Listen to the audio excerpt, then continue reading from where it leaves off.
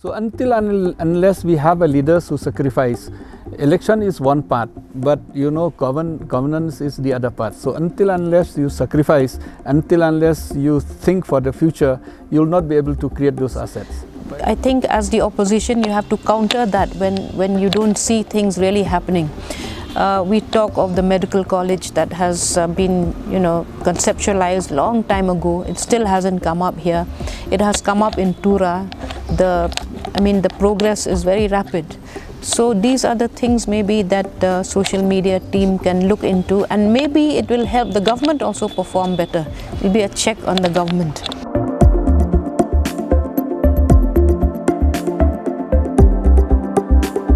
Don't you think that it's important that the party conducts some leadership training camps? Because leadership doesn't come easily to everyone.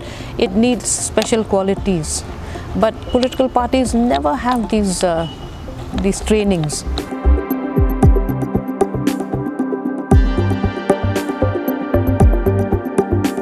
If we want to grow after the election, we should forget about election. We should focus on the development. So our development cannot be by the ruling government alone. It should be also with the other groups of oppositioners. For example, if you make a road, you have to make for everybody, not only for ruling or not only for opposition. You make institutions, a school or health sector.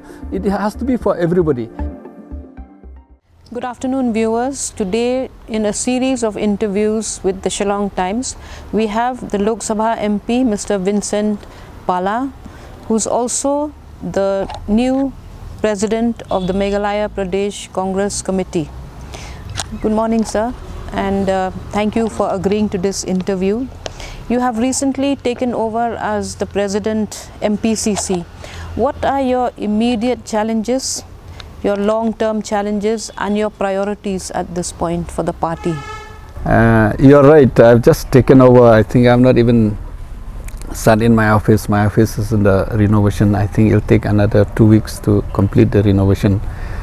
The immediate challenge is how to bring all those Congress workers and Congress leaders who have left the party and they have joined to other parties, and most of them who who were thrown out of the party very unceremoniously, and many of them they express their willingness to come back. So I think I have to call them. I call them. They have been in the party for the last 30-40 years, some of them, and they still wanted to come, not to contest election, but just to help the party growing. And especially now for the last 1 month, I've been meeting almost all the big leaders. So, but it's I'm very happy to see that some people are willing to come back with enthusiasm, and people are willing to support the Congress. This is a immediate job on my agenda and as the president. But at the same time, for long term, we are planning to do aggressively enrollment of the youth. We call it there's a technology through an apps which will be launched from 30th of this month, just immediately after the voting. So we will launch it. That means from 1st to 5th there will be the filing of nominations for those leaders who wants to contest to become a youth president in the state. So we are doing that, and at the same time we are launching an applications through WhatsApp. For example, if you say hello to a particular number, so the answer will come to you, and the questions you have to answer your name and then your EPIC number and everything. So you'll be enrolled, you'll get your ID and all. So with these, I think I plan to enroll as much as more than 25 to 30% of the Congress, in the state.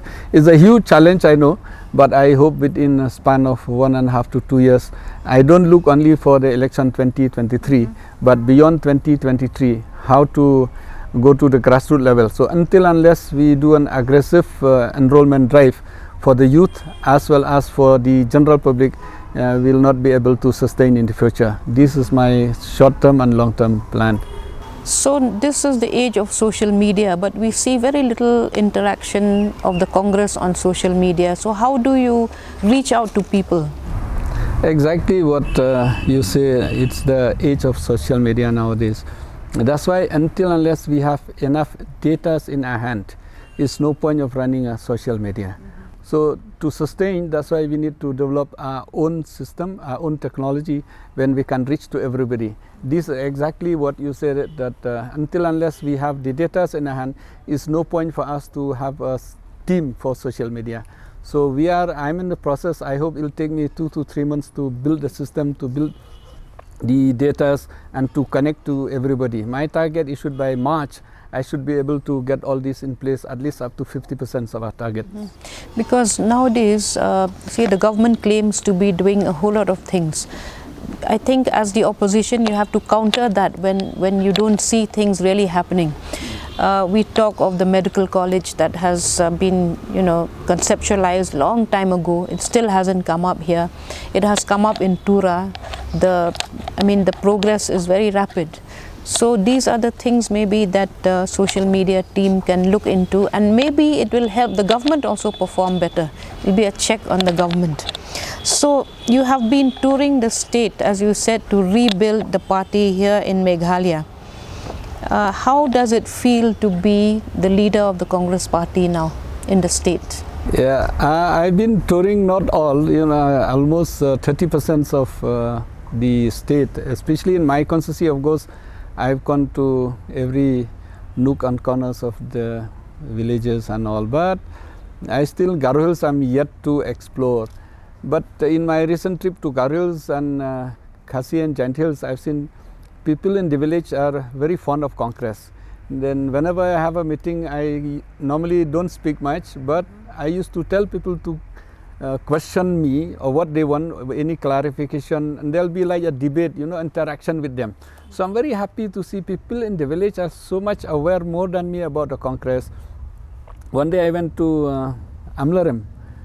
The one gentleman came out and showed me a letter written by Rajiv Gandhi to him in 1990. Rajiv Gandhi has written a letter to him appreciating his works as the block's president, and also remind him that we should work for the party. So you could see that people treasure all those correspondence with the party workers. And then there was one lady, I think he's 75 years old. She told me that I never voted for the Congress, but sometimes I feel very bad when the Congress, they don't give a good leader. So our job is that, people are already with the Congress, but we have only to provide them a good leader. And to get a good leader is a very challenging, because, nowadays leaders can be easily carried over with the business, carried over with other temptations and all. So only my job is to get a good leader for the people. And to get a good leader, I think you all know, many leaders will be there, but to get a good leader, dedicated leader, is not very easy. Don't you think that it's important that the party conducts some leadership training camps? Because leadership doesn't come easily to everyone. It needs special qualities. But political parties never have these trainings. I think I'm on the job. I'm already in touch with few fathers from Bangalore, IAS officers, and even last time, because of COVID, otherwise last time I also hired one trainer from America, who was a very good trainer from Washington, to train our youth. We have booked a space, actually. I've already paid them advance also before I became a president. I've already paid them advance also. So I've in touch with the father who started the Don Bosco University in Guwahati. He is ready to help me in training not only the Congress youth. I had a plan, youth in general, not only from Meghalaya, from lots of my friends, their children also from West Bengal. So he promised to help me, but he designed also the program. He designed, I can give you the program he designed also, along with a team. And we hired a professional consultancy to do those jobs for us. Actually, I'm planning to do that because I've experienced myself. Until unless you get a proper training, until unless you develop the youth now, it's difficult to get in the future. So I appreciate your questions actually on this line. Let me come to the Congress party.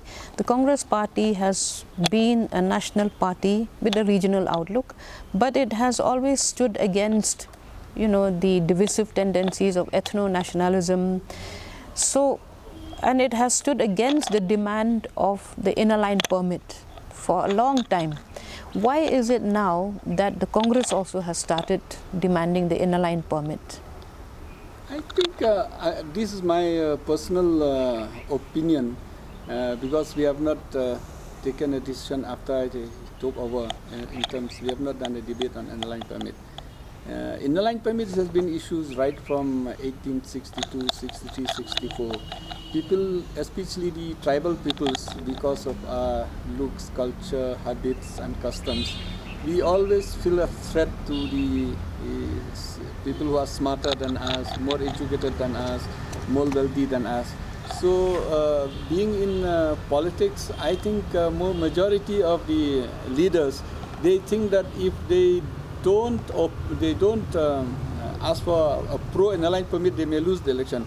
But to me, I think the inner line permit, what was there during the Bengal Frontier Regulation Act. Yeah, and now I think it's totally different. Those days, the British has given it just to protect their interests. Yes. But today we are, if you look at those laws, which I read it thoroughly, it's not for the interest of the public alone, but for the interest of the resources which we have in the Northeast. But as on today, with tourism is coming, as on today with our people, many of our people are being educated within the Northeast and within the state and outside. I think we have to have, it may be named inner line permit, it may be a protection, but we must have a system with a technology which we can track people down. We can preserve and promote also, not only preserve. If we are too much against protection, yes, then definitely we'll face a problem in the future. Yes. There'll be a brain drain also. Yes. But we should look into a system where we can grow, we can be protected, at the same time we can get development also. It's high time for us to think that we should be self-sustained in the states rather than depend on the mainland. So definitely we are slower, poorer, and the other people are smarter than us. But at the same time, I fully agree that we need protection from the mainland at certain level. But at what cost and how much? How much of protection? Because we already have the 6th schedule. We are scheduled tribes. We have job reservations. We have educational reservation. So I think over-protectionism might not be good for our youth. Don't you think? For example, if people comes and start buying huge land. So we need a protection so that in the future our people will not be landless. But you have the Land Transfer Act? Yes, exactly. So the Land Transfer Act, you are right. The Land Transfer Act here, it is regulated. It's not banned. For example, like the industrialists, they may need only 500 hectares of land, but they will buy 1,000 acres of land for them to sell it to others. So we have to look in those, like some exceptional case. Whereas now, suppose you want to start a business, like you are a tribal, you want to start a business, you cannot mortgage your land. Other people can mortgage their land, and then they can get resources, for loan and all. So I've seen young boys and girls, they have nothing, but they have only their land. So there must be a system where they can convert their land or resources into monetary, so that they can start the business. So all those things we look, that's why I said we have to look at protection also. So don't you think that Meghalaya actually needs a very coherent economic policy? Yes, which we have not had for a... definitely. And to make an economic policy, I think it's not a one-day job. No, it's... we need an expert, and we need to do a study, we need to do a research based on our customs. So we cannot grow too fast where we cannot catch up also. We have to grow in such a way where, in such a pace where we can also follow. If we try to grow very fast, and definitely it will be out of our hand. Our people, for example, now, if we try to have a club system, I've seen lots of people think that we should have a nightclub, we have to this, have that. So our people cannot cope up to that, so it may spoil us also. So we must have a system in such a way, it should be compatible to our people. Yes. Okay, so the Congress has been in power in Meghalaya for almost about 40 out of the 50 years that we are going to turn in next year. what has been achieved, what has not been achieved, what are the high points of the Congress rule and what are the low ebbs? Definitely Congress was in power for quite a long time, and there's no denying the fact that Congress also has done a lot, especially for Meghalaya. They have built lots of assets, be it in health, be in education, be it in road. So they have done lots of assets for the state of Meghalaya, and definitely many more to do also. There's no denying the fact that we have not done up to a certain level. But what I thought is that, you know, those days and these days are different. India were poor those days, but today India, after the open of India in 1990, there's a lot of changes. So Meghalaya also has to be in line with the rest of the world. Yes. Today the world is open. The world is in your fingertips, in your mobile, whatever you want. So those days and these days, there's a change. So we have to cope up with the change. For example, we need to open more border trade between India and Bangladesh. We need also to open more connectivity. As on today, Shillong has been connected with Tripura, Aizawl, and now Dibrugarh and Dimapur also. So I was telling the minister, if we can connect all the northeastern states capital and also Delhi. Today there's a flight once or twice a week, a month, not a week. Once a week or twice fly a month. big. Yeah, fly big. This is totally at the cost of the state. So, but we need to sustain. This at the cost of state will not be able to sustain. So there must be a system where we can sustain. Now tourism, Meghalaya, the biggest opportunity for us is tourism. So until unless we have the connectivity, both digital connectivity and even we have to get flight, we have the communication, then we'll not be able to grow up to that level. So what is preventing Boeings from landing at Umroi, and how long will we take before a proper flight lands in state? You are right. Actually, you know, Boeing needs at least 6,800 meters to land, roughly 7,000 meters to land. We have in Umroi 7,000 meters, which I think Boeing should land. As long as the airport but they have a problem. Sometimes it's cloudy, so they may not be able to, not very safe. That's why they try to cut those, they chop up the trees and chop up the hills and the church. Also they have reallocated. We have seen that visibility there will always be low because of the dam and other things. So why hasn't the state thought of another venue, another place for aircrafts to land? Yeah, definitely. I think today we are discussing also in the morning for the same thing. I think we have to have a place. I personally feel that even Umroi can be converted. If you see in South America, in Umroi we can do even in Umroi, but it has to be, you know, landing has to be in one way. So we would need a proper both ways rather. And you know, we have got the instrument landing system. We have got the what you call VOR, but I think there should be no problem even in Umroi, because the Virgin Greenfield Airport will take us almost 1,000 crores. So until unless the government, especially the central government, has enough money, we should not. Last time when I was a minister, I was told by Prime Minister to look alternative.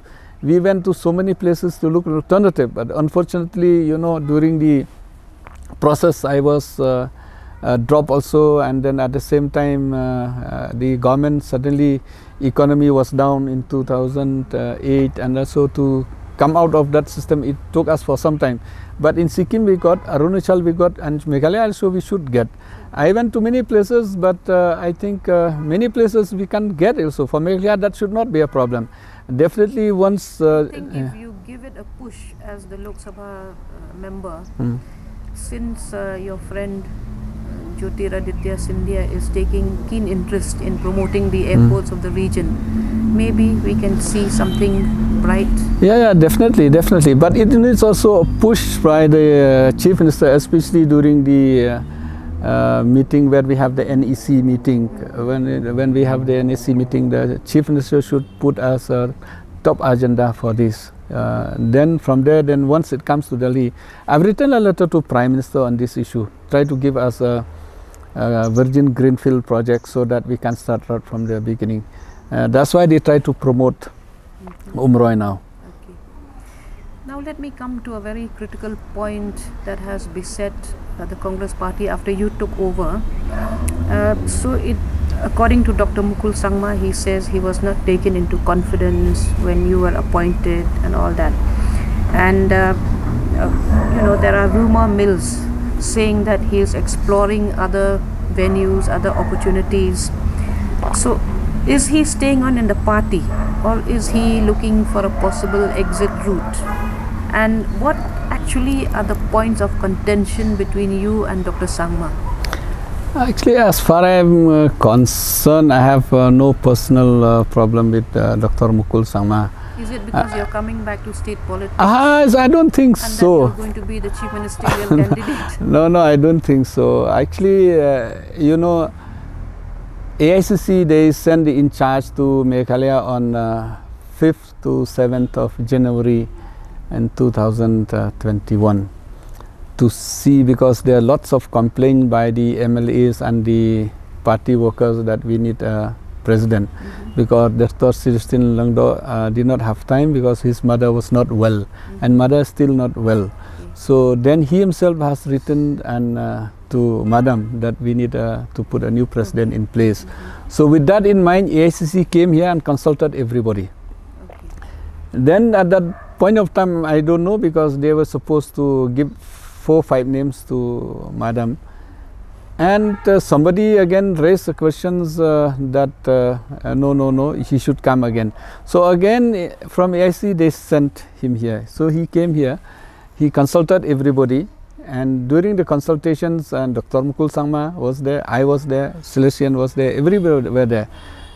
So they given a report, so ultimately I was appointed. But Dr. Mukul, when I told him about me, what's the problem with me, and he said nothing to do with me. He was not properly consulted maybe, and he took that, so nothing to do with me, between him and AICC. So AICC called him to Delhi. I was also there. He had a long talk with AICC, with the in charge, as well as Venu Kupal and even Jitendra Singh and Rahul Gandhi also. And after that, during this discussion, then Mukul said, everything is all right now. In the future, whatever we do, we should do it together. So I think that's over. So according to me, I don't think Dr. Mukul will leave the party easily. And might be the perception at the beginning. He thought that maybe I may not be able to cooperate with him, but I'm very easy. I cannot cooperate. I can talk with opposition, with anybody. I always put my personal interests behind and the party's interests in front of me, because Meghalaya needs a good party also, needs a good leaders also. Until unless we all put our heads and hearts together, difficult for us to get. 2023, everyone is talking about it now, and your appointment is meant to rejuvenate the party, to gear up for the coming assembly elections. So I'm coming back to that same question, are you giving up your Lok Sabha seat in favor of some other candidate, and are you coming to state politics? You know, 2023, definitely I've been given the responsibility to task for the 2023 election. So it doesn't mean that when I come to state politics, I have to give the Lok Sabha. Many of the presidents of the party, most of them are MPs only. Because as an MP, you can reach to many areas, to many people. And example, travel costs with facilities given by the parliament, with a bit of the reach out, the the respects which the people has. I think that's towards my advantage to be a president, at the same time to be an MP also. As far as the state politics, I'm not very over ambitious compared to many of my friends. I still enjoy Delhi. I like to work, but there's no denying the fact, if the party told me, if the party wants me to contest MLA, if the party wants me not to contest, or if whatever the party decides for me, I'm ready to abide with that, because until unless somebody sacrifices, party will not grow. So I'm ready to any level wherever my party will tell me. But to my mind, we have enough leaders, rather we have more leaders. So there should not be a shortage of leaders in the Congress. At the national level, the Congress seems to be a divided house. You have the so-called G23 and the Rahul loyalists are jostling for supremacy. Do you think that Rahul Gandhi is the best bet for your party? I think as on date, you are right, as on date, Rahul Gandhi, I've worked with him for the last 12 years. I find he is number one, he is an honest man. Number two, very hardworking. Number three, I don't know what people feel of him, but whenever we have a meeting, I find him, he used to take a very correct decision. At the same time, he discussed with everybody and he listened to everybody. He had so much patience to listen even to everybody, even people like us who come from remote areas. Whenever we sit, normally I used to sit on the back, and people used to come because we always used to come late. Then Rahul Gandhi will listen to right from back seat to the front seat. And I find him as a very reasonable leader actually. But again, like what you said, so we leaders sometimes we have people surrounds us. So it are people who advise us also very important. So Rahul Gandhi, I think we fail as a Congress, not as Rahul Gandhi. Example, if Punjab can win election, if Kerala can win election last time, and if Meghalaya could win election last time. So sometimes we should not depend totally on Rahul Gandhi. So you should also depend on the state and the regional leaders, exactly like what you said. No, because people are saying that Narendra Modi is too strong a figure for Rahul Gandhi to contest, because the balance seems to tilt in favor of Modi.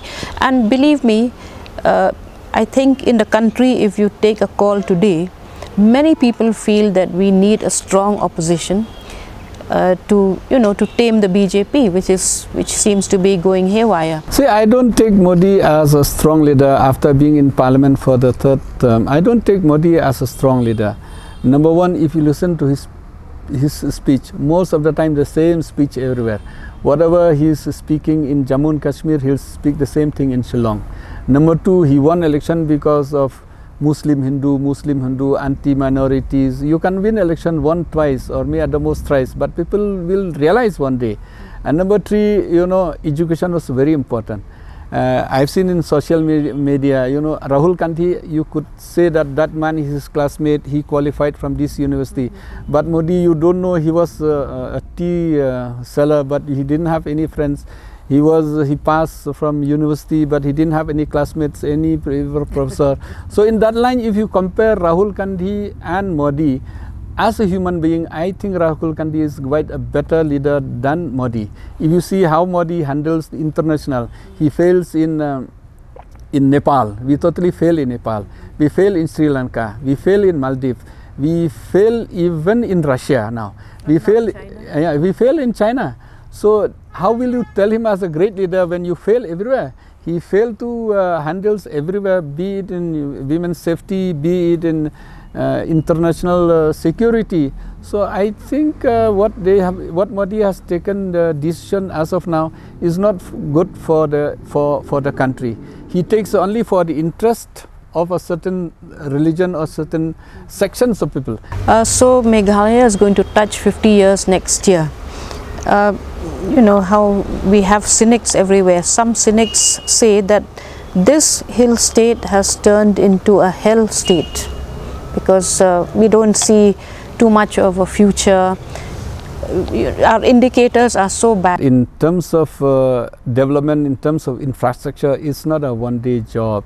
It needs lots of time, lots of planning.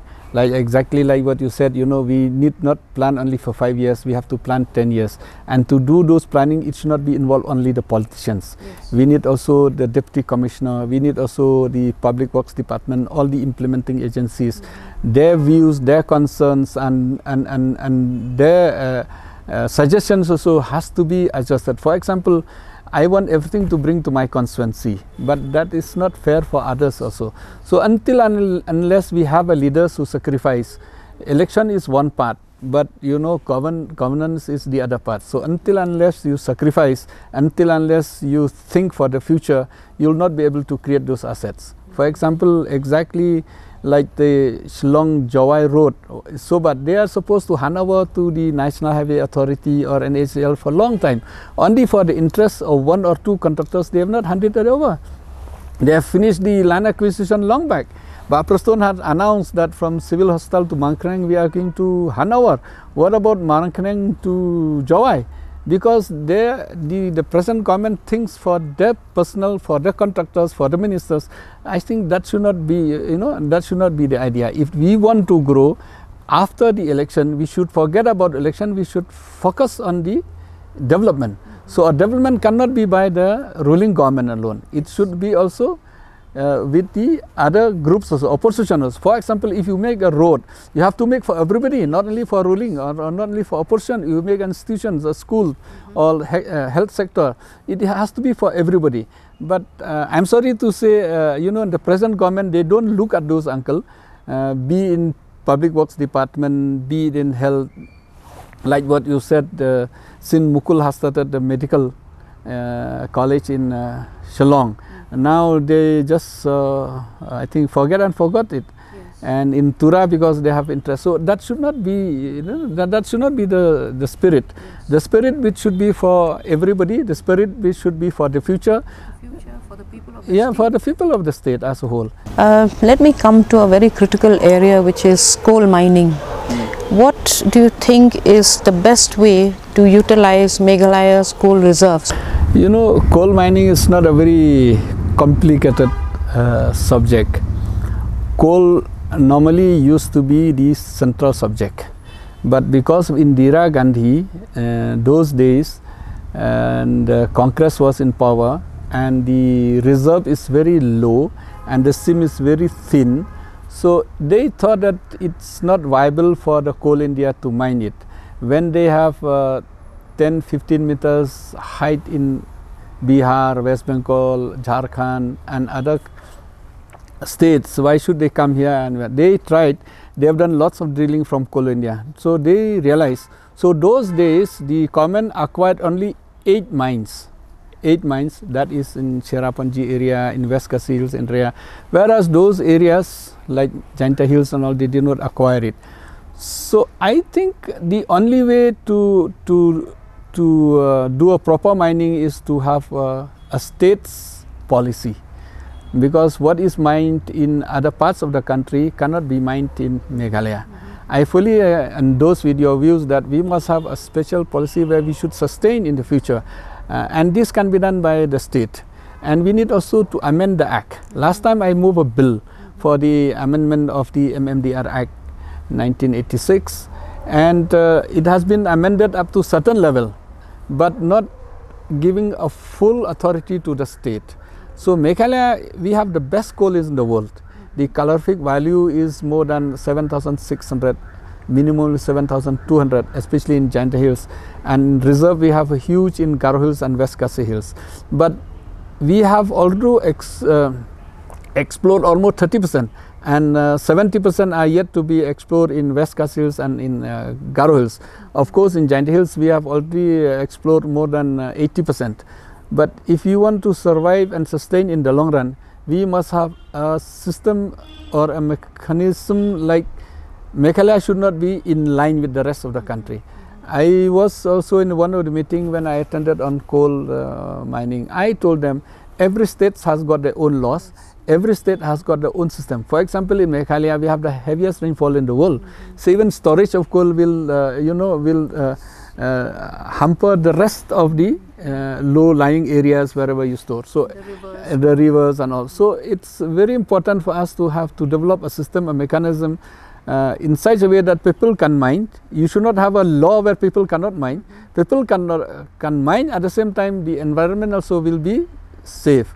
And there's no problem with the latest technology and with the new, now people also realize that we need to mine properly. I see in Jainta Hills, I've seen because of the government's encouragement of the illegal mining, people are still mining, but people at the same time realize that we need a proper system. For example, limestone.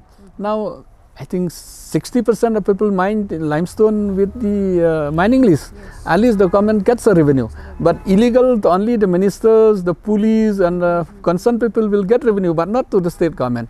So I think the state government has to seriously think on this. And definitely people now are more advanced than politicians. They know. Yes. And if the government doesn't correct themselves, I think they'll face a serious challenge in the future. So we hear that you are attending the Conference of Parties, which is the biggest, it's the global environmental conference from October 31st to November 12th. What will be your agenda there? What are you going to speak on? You see, I have a very less role to play on that level. The Prime Minister of India will go. I am a member of the Parliamentarian on Climate Change. We have all over the world a group of parliamentarians on climate change. So from India, I'm a convener. So I'll be attending along with the chairman of the group, Dr. Sanjay Jaswal. He is the president of the BJP in Bihar. Along with me also we have our friends from Andhra Pradesh. 3 of us are supposed to attend the program. So our job is only to advise the government along with the international experts. Our chairman is from Australia, and also we have a president is from UK himself. He's the main man in the committee of the climate change. So when we go there, I'm planning to take us issues especially with concern to the northeast. That day I was telling my research team to find out what can we help people in jhum cultivation, not to stop jhum cultivation, but rather how to find innovative ways to help them. For example, Meghalaya, we are very famous of pine trees, but it takes us 30 years for us to, until from the day you grow it until the day you cut it, it takes us 30 years. Why not get some other trees which can be only 10 to 15 years? Where people can get at least 3 times faster revenue, especially in the village. We have lots of lands, fertile lands, we can use those. So my job is to assist, to help the people in case if they cut the trees, what is an alternative, and from where we can get finance, and what type of soil we use, and what type of tree we should grow. What are your views on this oil palm cultivation idea? I personally think that if we want to do oil palm, we need to do first lots of research. There is adequate research from places like countries like Malaysia, Indonesia, that it is bad for climate, it's bad for the soil, it's very water intensive. And I think the northeast is a biodiversity hotspot. Maybe we cannot sustain that kind of plantation. Yeah, exactly, like whatever the law in Malaysia, whatever the practice there may be slightly different here. So I think this, as far as Meghalaya is concerned, the government should try first with the research first, and maybe they can try certain areas and find out. They should not rush to it, because we have a very limited land. And then I don't think that the government should rush with it only if the central says that do this and we should do it. But we should have a trial, we should have a model where people can experience, people can learn. Like I told you, we are quite slow compared to the rest of India. So I think we should also go along with the nature, culture which we have, and the resources which we have. I don't appreciate that rushing whatever the central government has decided, but I do appreciate that we have universities here.